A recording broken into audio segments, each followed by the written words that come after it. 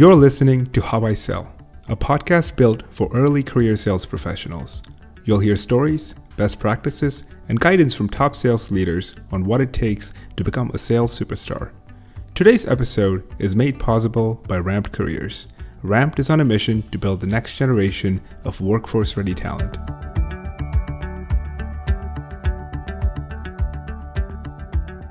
Hey everyone, joining us today is Karen Nguyen, VP of Sales at Cobalt.io. Prior to joining Cobalt, Karen was a sales leader at Upwork, the world's largest talent marketplace.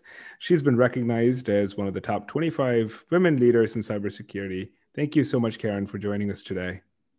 Thanks for having me. I'm very excited to have a chat with you guys today. Yeah, nice to be with you.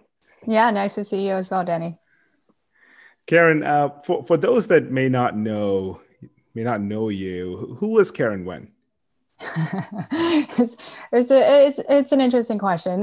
So it's always the simplest that is the hardest to answer, right? So I'm currently the VP of Sales for Cobalt.io, which is the pen test as a service company. We actually innovate upon the antiquated pen testing experience for businesses by introducing a technology platform, as well as utilizing freelancers from all over the world.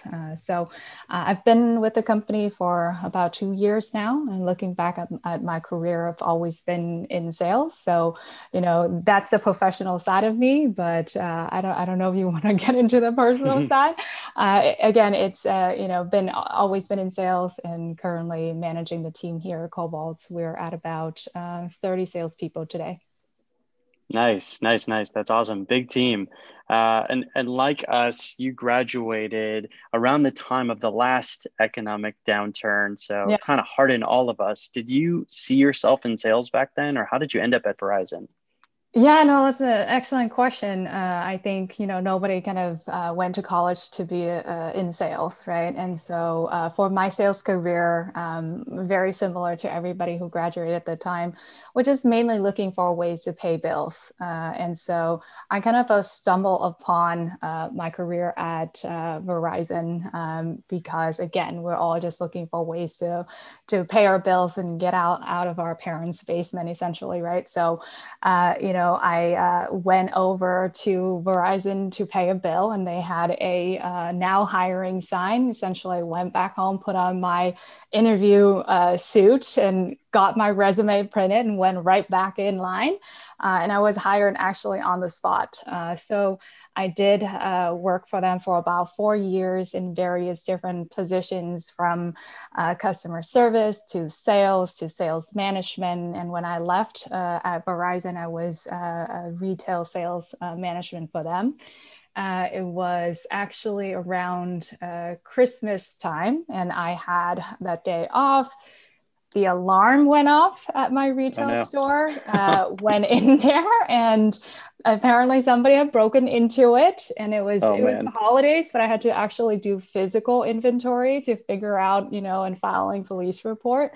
Right after that, I had the same passion that I did when I got the job. I said, I'm going to put on my suits and go out there and looking for something different, because I cannot do retail. I have mad respect for folks that are in retail sales, by the way. So anyways, that was kind of my first stab in sales. But right after that, a friend of mine who was working for a company called Elance, a startup, he said, we're looking for a salesperson. Why don't you come in and interview? So I did, and I was there for 7 years, actually. And when I left that company, I essentially led one of their biggest business units to go join Cobalt. Awesome. Crazy cool career arc, and clearly, a lot of fun and excitement along the way, especially in the early days. So if you look back, how have you architect your sales career, or was it prescriptive, or was it somewhat of a journey that you didn't really anticipate?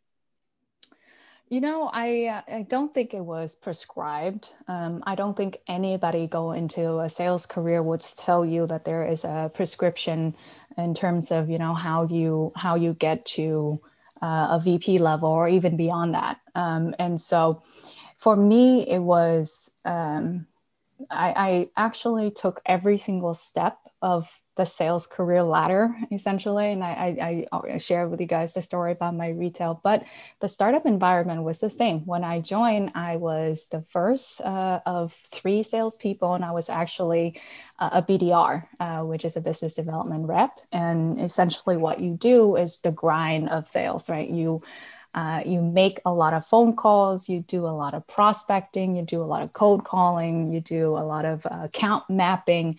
And essentially, it's just so that somebody can take a meeting with you or with an AE that you booked the meeting for. So the good news was when I joined the startup and kind of had this exposure into the software sales world, it was me and 2 others. And the 2 others are a director of sales and a VP of sales. And everybody was all hands on deck just because it was a startup environment. So I was lucky in a way that I was exposed to the decision-making process. I was exposed to the different challenges, not only in sales, but in other departments. And so, every time we acquire a new customer, it's a new process that then you would have to learn, whether it's legal or how did we actually market it to them? Why did we win? What's the value proposition? What's our margin from a finance perspective after we pay out all of your guys' commissions and everything else? And so having those exposures actually allowing me to kind of broaden my understanding of the role itself. And you kind of naturally have more empathy for other parts of the business, right? If you join sales in a large organization, most likely you're only going to know your world, right? And so there's a lot of just me versus us. So I think, starting there and having that exposure early on kind of gave me empathies for other types of departments and what they do, and slowly kind of see myself in the different processes. And that's how I kind of grew my career from that into an AE. And again, wearing that, having that on my conscience of like, okay, what I'm doing is impacting others. That helps me kind of grow into the role that I am today.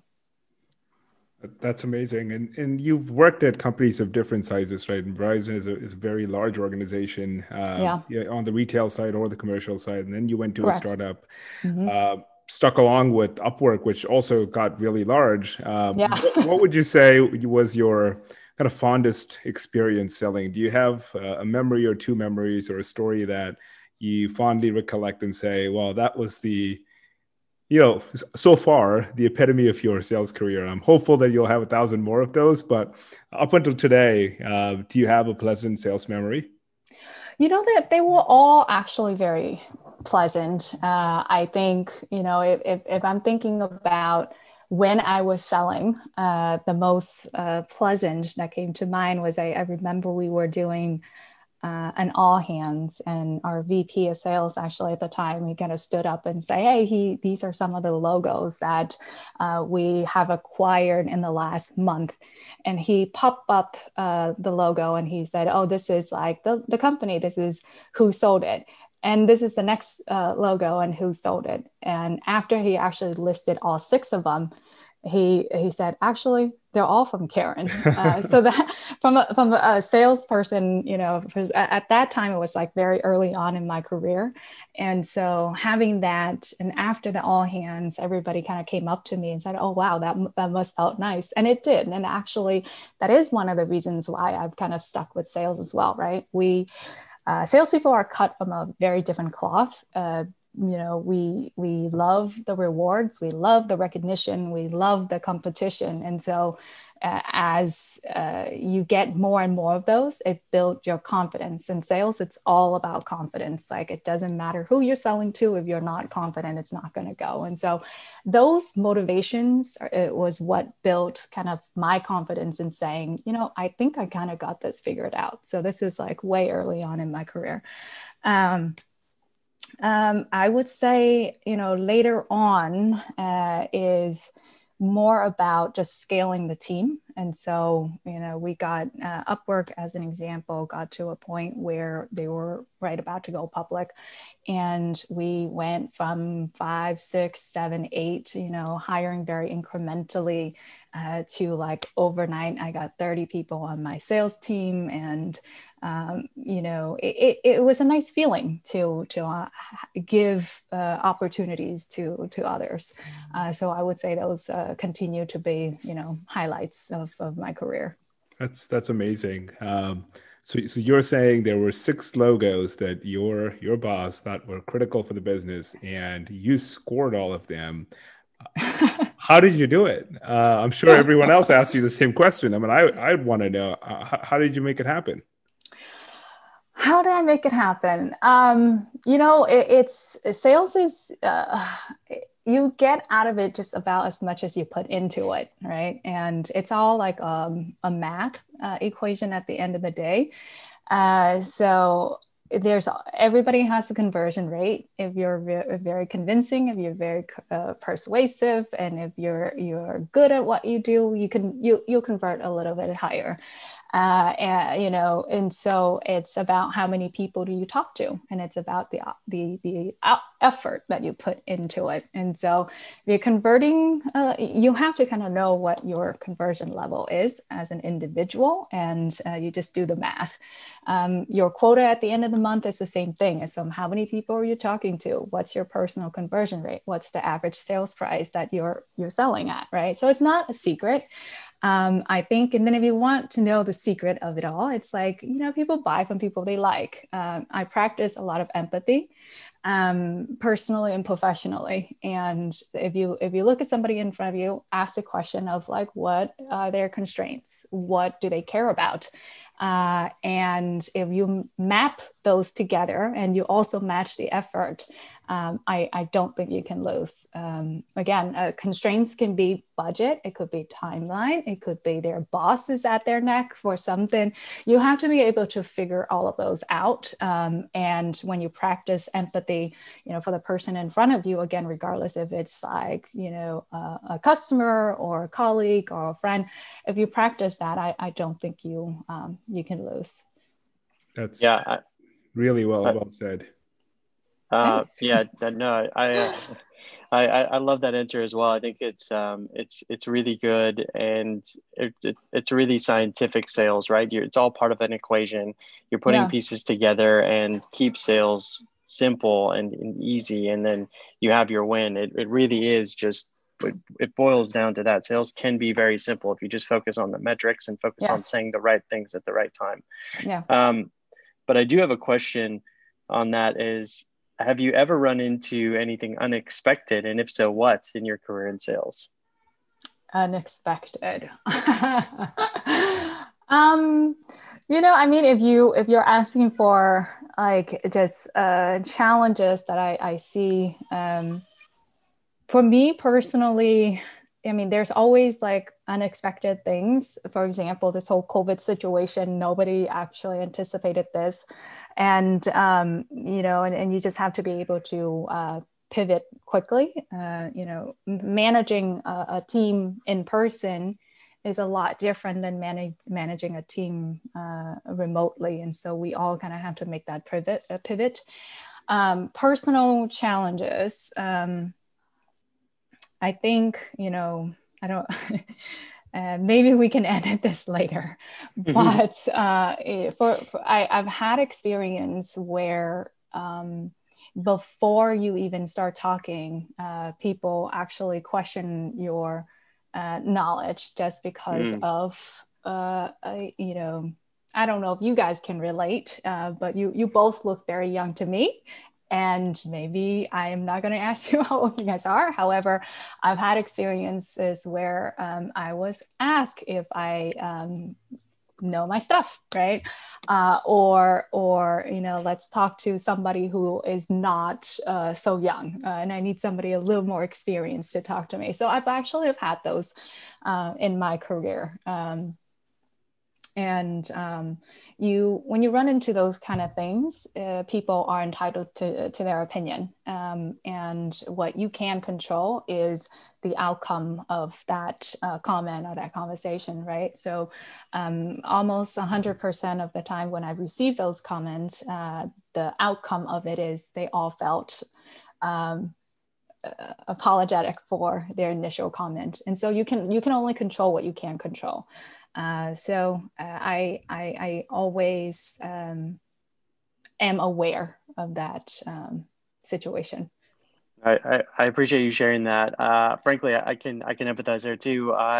So I worked at Groupon back in the day, and I was 22 back then.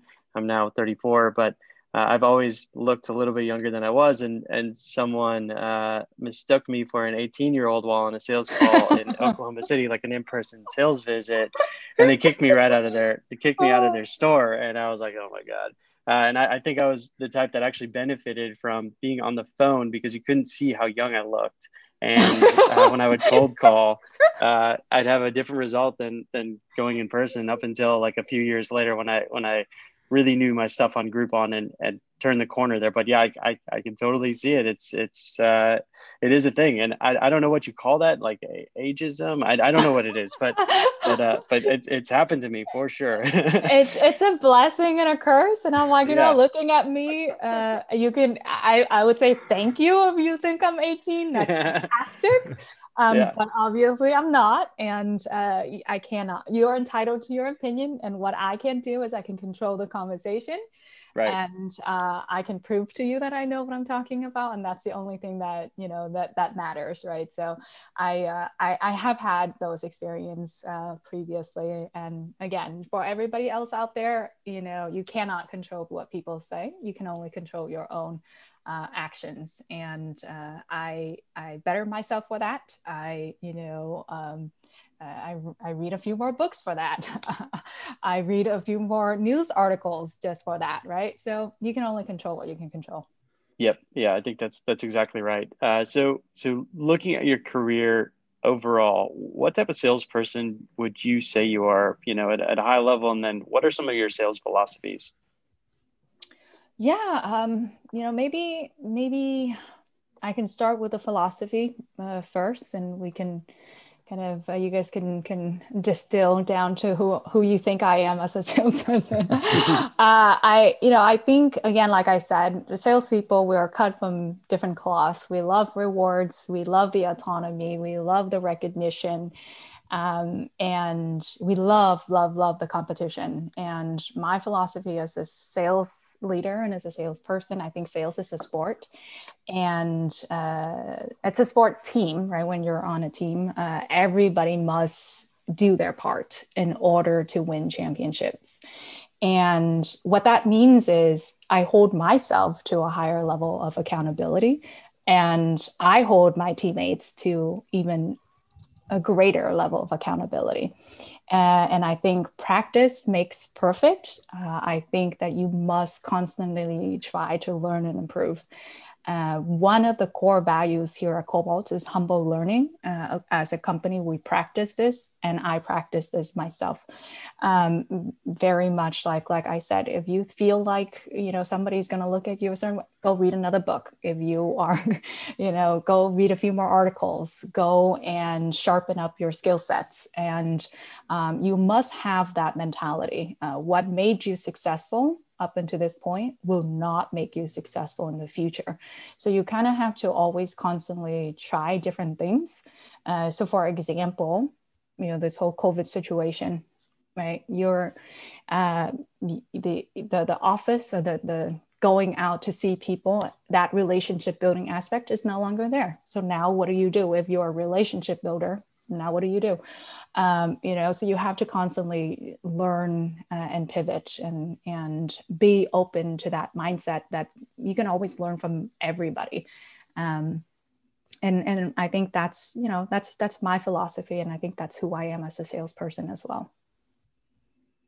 It's very inward looking. It's, I think in many ways it's a great perspective to have. And I think you're a lot more forgiving than I am, because I think so. Certain opinions people are not entitled to have. Judging, judging someone based on the way they look, or based on their gender. That's honestly not an opinion. But I don't think it's a necessarily a healthy way of looking. I think it's just me being maybe a little less tolerant and a little quick to react. But at the end of the day, I think your perspective is really nice, really refreshing. And it looks like you're always up for learning, always up for picking up a new set of skills. Do you think that there is some type of specialization that comes into play within sales? For example, today you see a lot of tech, you see a lot of products and services being extremely sophisticated. Do you think a salesperson that's good at sales can sell anything, or do you see a world where you'll have sellers that know how to sell, to the office of the CFO, and you have sellers that know how to sell, to like IT leaders? I mean, you Yeah. sell a technical product, and pen testing is not something that everyone's aware of.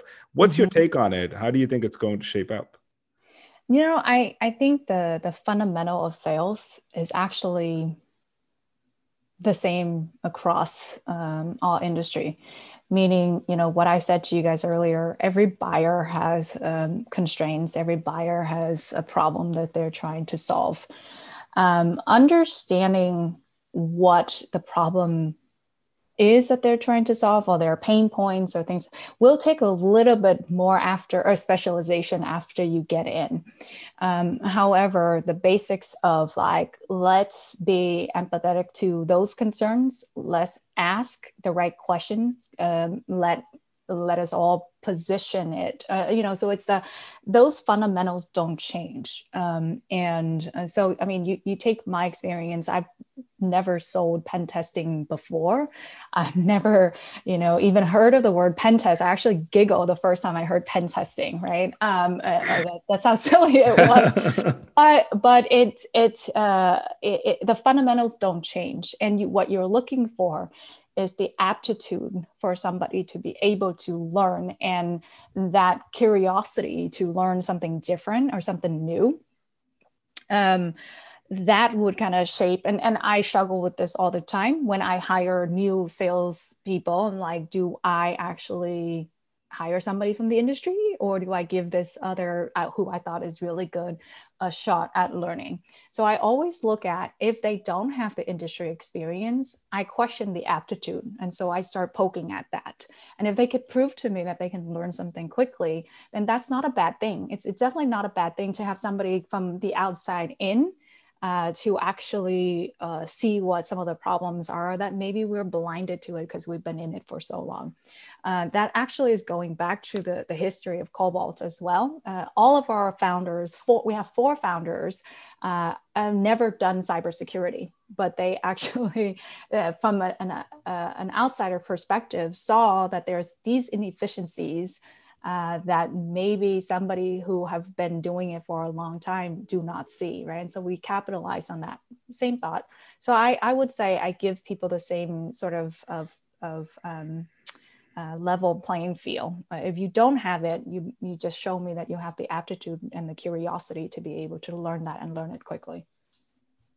Yeah, it's really smart, really, really smart. And I like the intangible based the intangible based way to look at it too. It's not always about, do you have this direct tactical skill set? It's something else. And it kind of sparks another question for me is, what's your take on sales education? And I ask because, you answered the last question, but also your mix of, your on the job education, your MBA, are there certain majors that you feel like aspiring sales professionals should have? When you get into sales, I'm curious to know your take on that realm. Yeah, I don't think there is a professional, well, let's just take a formal education for sales. Like, I mean, what I'm saying is like college degrees. You might, going into business administration and see, how the sausage making in all the different business areas or entrepreneurships. However, I think a high emotional intelligence is something that is very needed in sales.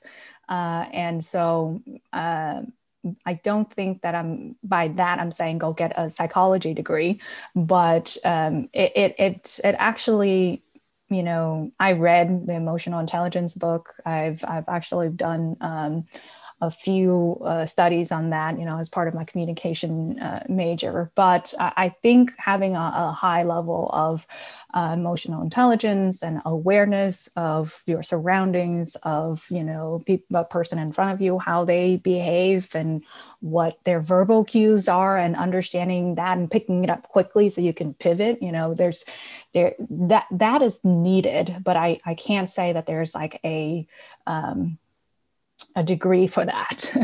So I've had AEs who have backgrounds in computer science. I have AEs who have backgrounds in economics and communication and philosophy, and so all sorts. But I think it kind of boils down to a high level of emotional intelligence if you're talking about, what you need to know.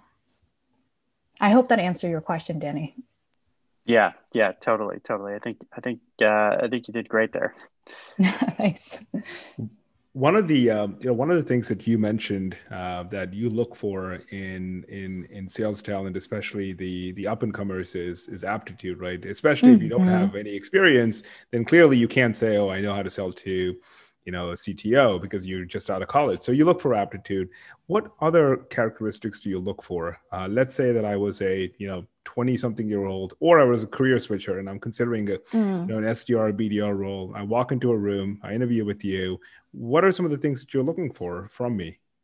Yeah, I say this a lot. Like from a sales management perspective, it's how easy is this person for me to manage, right? And everybody has a goal, a target, a quota. If it's at my, at the VP level too, you also have bosses that are, and so I don't make things difficult for my team members, and having that understanding and that awareness, how easy it is are you to lean into that and being able to make my life easier, right? And so I think, be open, be a humble learner. You want to be able to lean in.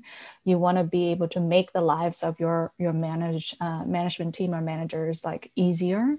I think all of those are excellent to have. And for me, from a startup perspective, how resourceful are you? How scrappy are you? Obviously, I don't have a big department to train salespeople when they come in. I have one person who just recently hired, and she's done a great job, but it's not fully fleshed out. So I'm not going to be able to give you a certificate of like, you now can do everything, know everything. And so you need to be scrappy, and you need to be resourceful, and you need to be motivated. Sales is a tough job. You do a lot of the grind. And so if you don't have anything else to motivate you, it's hard. And, you're not always going to win, and you're not always going to beat every single month, because it is a marathon. It's not a sprint. How do you actually pull yourself back and say, you know what, I missed this month, but I'm going to have that motivation to be better. And I know where I miss, and I'm going to do better. And that is continuous. And that's what I look for. Yeah, that's really, really great, profound, and helpful to our audience. And a question off that, and then one more question after to wrap. But when you're looking at new SDRs, you mentioned scrappiness and hunger and resourcefulness. Like how are you screening for that? Is there something our audience can use to say, hey, I'm demonstrating, even though I don't have work experience, that I'm a scrappy individual? Yeah. No, that's a great question. We loved to test our BDRs beforehand. I also have, I have to say that every time somebody LinkedIn messaged me with a message that I feel like they have put some thoughts into it, would always get a response from me. Always. And whether it's like, yeah, I don't need it right now, or I'm not the one to deal with this, but I will connect you. I will always respond to somebody who would put in that effort.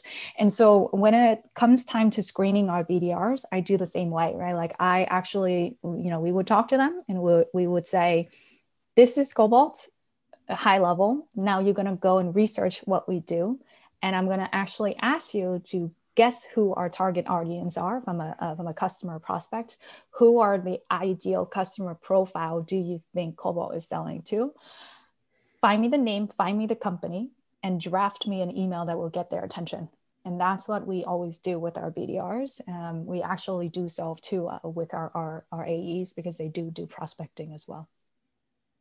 Nice. That's very helpful, very tactical. So if you're listening out there, take what Karen is saying to heart. She's just told you how to get in touch if you are looking for a job. Like 20 LinkedIn messages tomorrow.